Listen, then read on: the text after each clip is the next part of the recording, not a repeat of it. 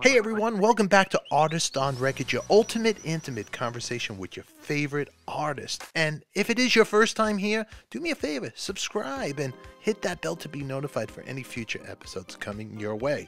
In the hot seat from the legendary band, The Sweet, we have Mr. Andy Scott. Today we talk about their iconic song, Fox on the Run, the backstory, and who is it really about. It all starts now. Don't touch that dial. I mean, Fox on the Run, it's such an anthem song for you guys. But I gotta ask you, Fox, it's about a band's groupie. Who was the girl? She was an unnamed groupie. Did she have a name? Was it anybody? It was anybody. It was It was anybody. a piece of we. Mick was a lad, you know, the drummer. We used to have this thing of he would say to somebody, "Oh, I see you pulled a bird last night," to somebody like in the crew or something, and he went, "Oh yeah, what was her name?" And if they said the name, he went, ha, ha, ha. He said, "You've got to take them up and not know their name, mate, and get them out of your room before breakfast," you know. So that's where "I don't want to know your name" came from, you know.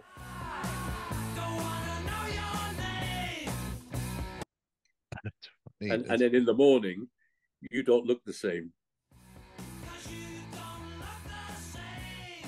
There's another interesting thing that I spotted. I was watching a Red Hot Chili Peppers gig Mm-hmm. on one of these late night things where they cut the gig down to about 45, 50 minutes. And they came back on stage to do their encore. And what did they play? Fox on the Run.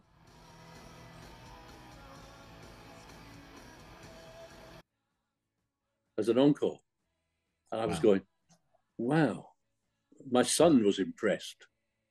See, you're already cool now to the kids because Yeah, they were doing Fox. It's such a great yeah. song. Great song. Would you remember writing when you guys were writing that song? Was Well, it a riff? I actually wrote the guts of it because it's been released on a like one of these fan um, platinum rare type, you know, albums, you know, where there's been some demos added at the end, you know, that kind of thing. Hmm. And you hear me, I'm almost whispering with an acoustic guitar singing, "I don't want to know your name," and then la la la la la, and because the words fitted, "Fox on the run, the louder fox." So it's that moment where you think, "I'm going to change that," and you never do. Everybody said it sits lovely, you know. And It then, does. of course, Steve and Mick, more so than Brian. Brian's songwriting skills were not his forte. He was the face, he was out front, he was the singer. And so some of the lyrics was kind of tidied up, and Mick came up with some arrangement ideas, you know, and Right. that's how it came together.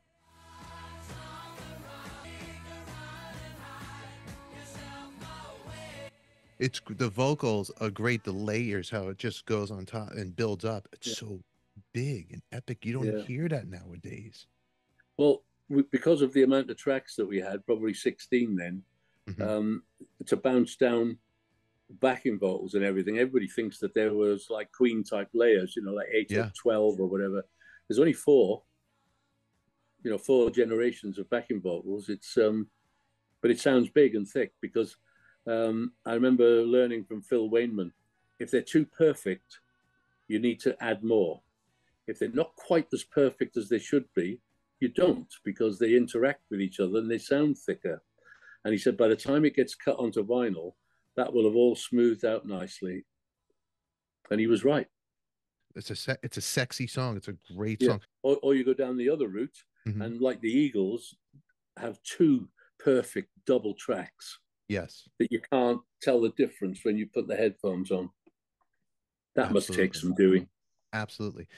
But it was such a magical album song. I mean, those records from growing up and being a kid in the 70s, listen to the music, that album. also with ELO. These were records that, you know, Queen, those three bands that I just named, you're a part of it. Magical, colorful, Yeah. these Well, layers.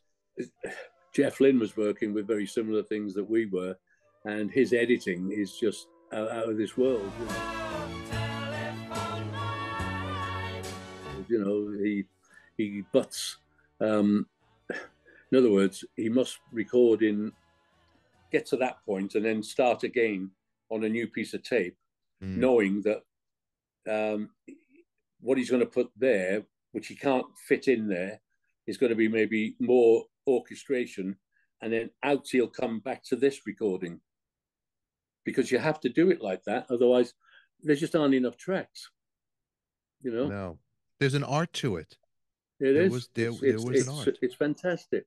Why do you think the Traveling Wilburys and George Harrison and Tom Petty and Roy Orbison and Bob Dylan? Why do they want him in the studio with them? Fantastic. Fantastic. And Jeff got his dream. He got his dream come true. Well, I met him before I joined Sweet. He was in a band called not the Way of Life. They were called his band before he joined up with Before the Move, Roy Wood in the Move. Yeah. No, before the Move. Mm-hmm. They were a fantastic band that he was in. But I don't know how to put this, but my band, the Elastic Band, were local in Chester, a place on the Welsh borders, and they'd come up from Birmingham. And what he actually said to us was, "Do you mind if we go on first? Because we've got to go back to Birmingham." And we went, "Well, if you square it with the promoter of the club, yeah, no problem." And he said, "I've got a football match in the morning, and I've got to get some sleep. You know, this is a Saturday night." And he used to get up and play football on a Sunday morning with somebody, you know, in a team. And it always stuck with me. And we met them a couple of times. We did a couple of universities with them. And they were, as I said, they were a great band. You know, the bass player and him were great singers, you know. Yeah. Oh, yeah. Honestly. Yeah. Yeah. Yeah. Well, I can imagine. I like to check that out, listen to it if there's something out there that I could, you know, find on YouTube. Yeah, I'm not sure whether they did any recording. It was one of those bands that did gigs, and everybody used to talk about them. And you know, there were lots of bands like that never quite, you know, hit it. Yeah. You know, and then when I heard that he joined the Move with Roy, I then went, wow, this should be good. But it didn't last. It fell apart, and then there was Electric Light Orchestra.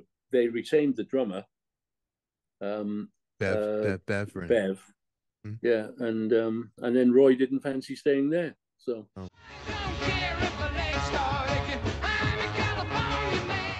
No, he was almost like a Syd Barrett type guy, Roy. It seems like. Yeah, and then he well, of course, he had a lot of success with Wizard. Wizard, yeah. Oh yeah. Yeah. That's all we have time for today, but if you want to catch this episode right now unedited, join our members only club. Plus, be there when we interview your favorite artist. Help me with the questions. And make sure you check out our podcast show. And please subscribe, hit the bell to be notified for any future episodes your way. And if there's something you miss, click on the screen right here for something special. And post your comments down below. We always love to hear from you. As always, stay beautiful. And always remember, who loves you, baby? We do. We'll see you all later. Thanks for watching.